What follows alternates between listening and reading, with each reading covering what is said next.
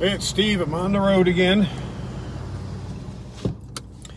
Getting back on Route 40 here, heading to Brown Mountain.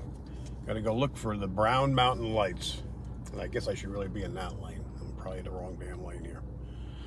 But just heading out, gonna see what's going on. Let's speed in front of these people here.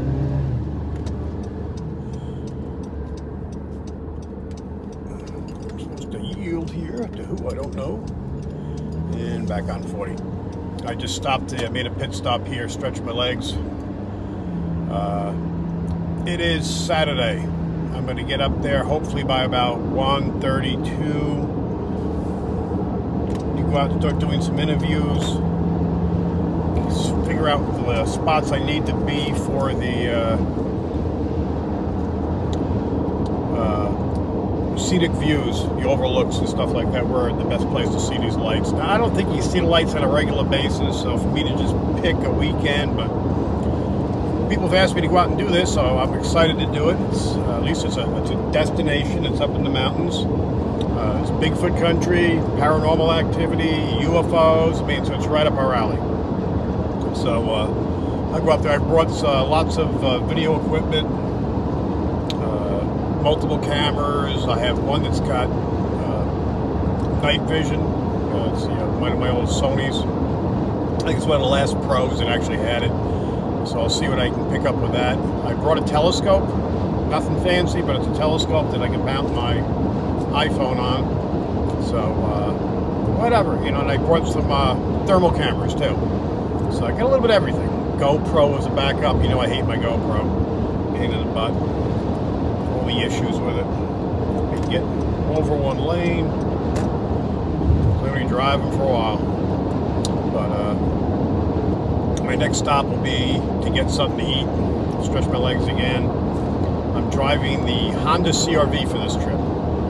Left the wife the big gas eaters. She's going to do a little local shopping. But this should save me roughly $100 just on gas driving this thing. The gas is back up, roughly $3.50. We're going to be paying sometimes more. I imagine the mountains more.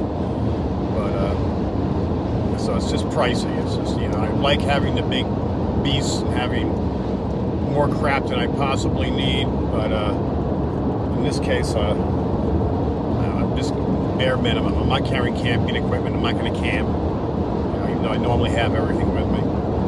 So it's just a little bit of food stuff. Basically just, God forbid I can't find some place to eat. I got some oatmeal and rice and stuff like that. Just simple stuff I can cook up.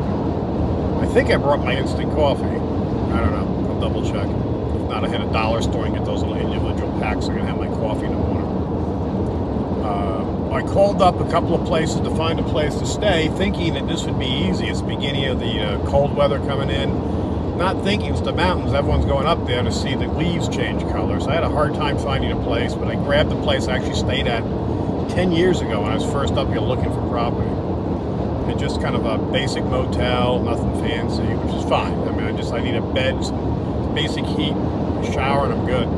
Hopefully some internet. Who knows? If not, make do. I don't even know if my phone's going to work there. So, but another road trip. I'm going to try to keep the cost down as much as possible on this one too.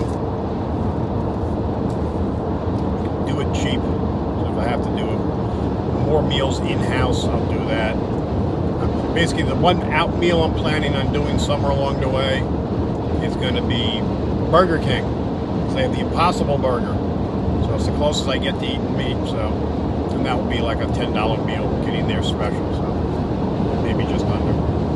But that'll be about as fancy as I'm planning on going. But just checking out, see what's around me here.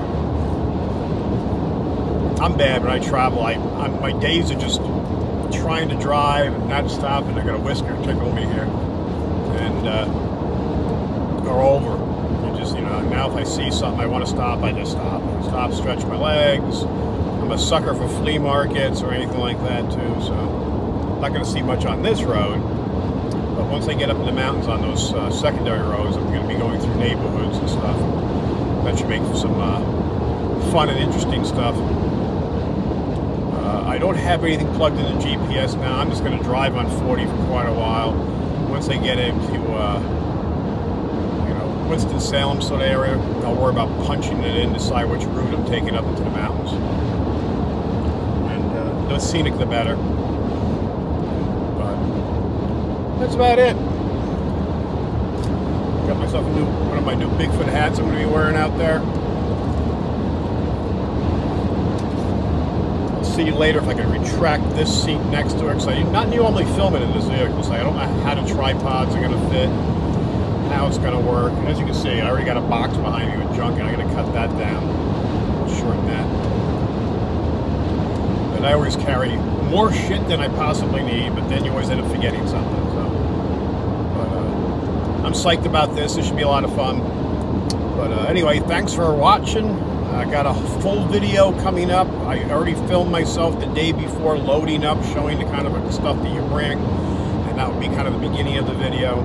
And then I'll do some video of me shooting. So this is the iPhone, just a whole separate quickie, and so I'll hopefully get a nice big video to get. That one probably won't post till probably Monday, so at least 2-3 days out, I'm imagining. If I can get any other little videos in, I will. Another reason to carry multiple cameras, and I'll shoot what I can on here.